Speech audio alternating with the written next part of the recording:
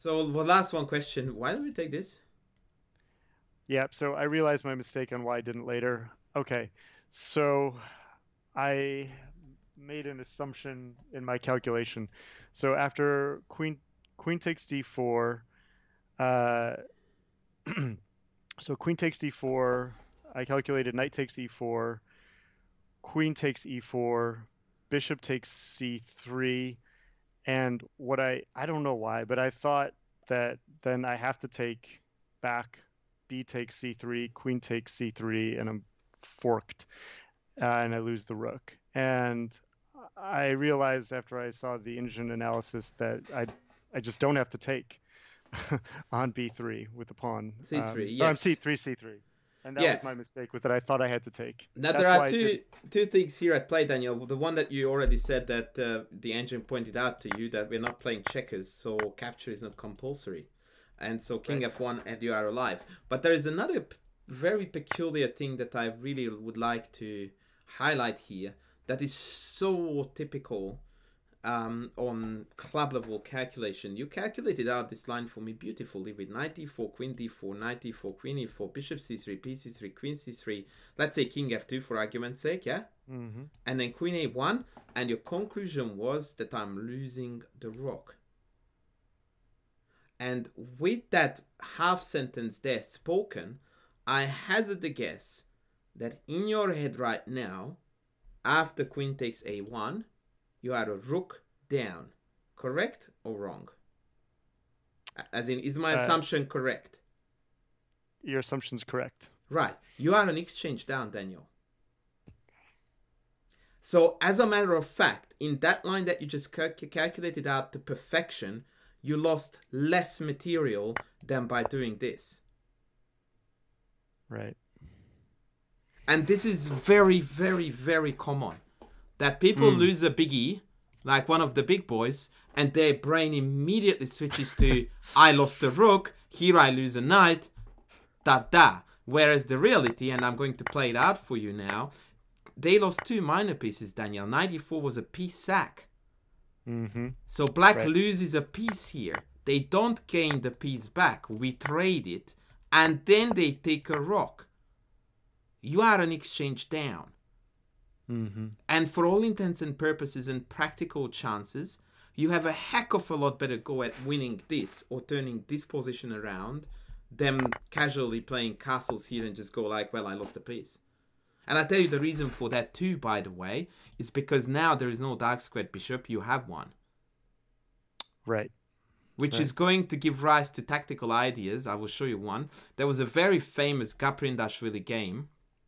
I can't remember for the life of me who against she played it, where she played in a position like this, bishop e... Actually, no. I will show you the tactics. So, let's say here, she played bishop e3, allowing the other rook to be captured. She played queen f6, and bishop d4, and mate was unstoppable. Now, I'm not saying it is unstoppable here, but it's bloody close. I mean, bishop d5 probably puts a dent in this, but I just wanted to show you the motive. And even if that doesn't work, by the way, you can just play here rook anywhere at all, and then put your bishop on the long diagonal, and hope for the best. That's all you have. Like, you are dead lost. But practically, and the practical chances you have in a position like this are infinitely higher than you just not retaking on a piece like that. You have zero practical chances here, none whatsoever. I would say that a 300 rated lower player than you would comfortably beat you from this position 85 out of 100 games. Yeah. If I give you this, I would say... Where is my line? Where did my line go? Oh, I think here. Yeah, here it is. I would say that from this position with you to move, if you played against 300 rated lower dudes than you are, you would win at least half of them from here. Mm-hmm. But there are two parts to this. One is the actual calculation, which is that you realize that you did not lose a rook.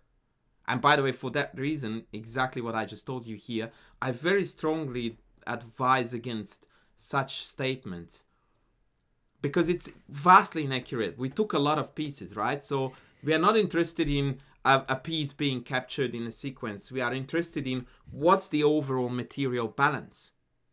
Yeah. Right? Yep. And so Right. when you said I lost a rook, I immediately went like, he thinks he's a rook down. He isn't. Yep.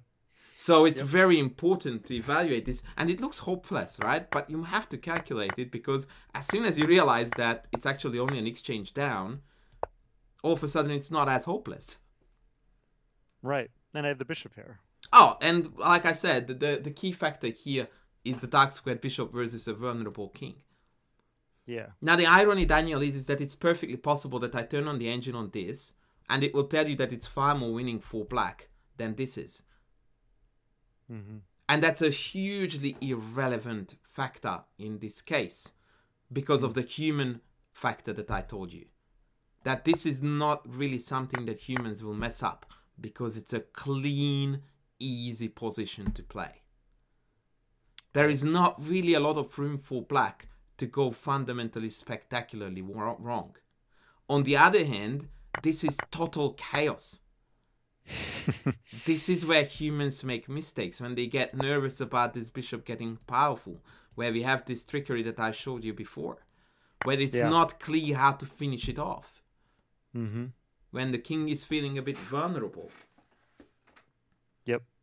So this is very important that we calculate this correctly, and I will spare you from the rest.